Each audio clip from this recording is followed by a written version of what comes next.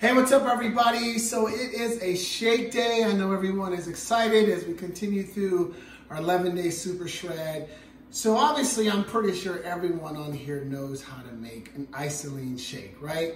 We've got a lot of different examples. We have all the tools and videos. So I thought I would just show you one of my favorite things to do from time to time is to make an Isagenix Shake Smoothie Bowl. I've kind of gotten hooked on these after I started following Kelly Dickerhoff. So follow Kelly Dickerhoff on Instagram. She is like the smoothie bowl queen, but she showed me a couple tips that really kind of helped me perfect my smoothie bowl. So first thing is deciding what shake you're gonna use.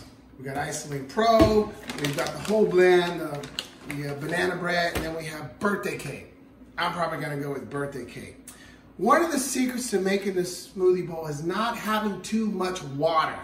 And it seems that a half a cup of water is key. You have too much water, you're not going to be able to do this correctly.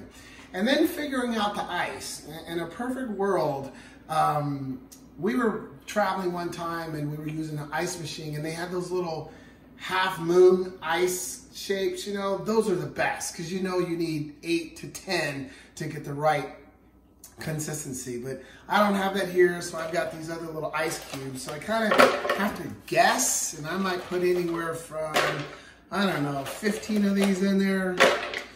And let's see, we'll go with 1, 2, 3, 4, we'll go with that and see how that works. And you want to blend it for about I think 2 minutes, right around there, more or less, is kind of the key. So let's get the smoothie bowl set up correctly. So we're gonna get a couple of scoops of birthday cake in there. And I think we have enough ice. We're gonna put one more in there. And we're gonna blend it up and let's see what happens. All right, so we blended it up about probably 2.5 minutes, but look what we got. It's like almost having ice cream, you know? And I tell you, the ice really does matter. If you have a different type of ice, it actually will make it even creamier and smooth. So what you can do is now, you can decide what you want to put on top. I love to use the Pro granola, and then I also use the protein, honey, and oats granola as well.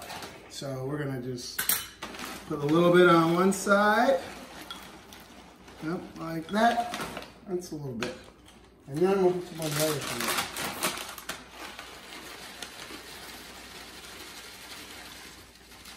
Not adding too many calories. You gotta be careful about the calories, so you go with that. You do something like that. So you could use berries, any type of berries, but there's your smoothie bowl. It's like having ice cream. Mmm.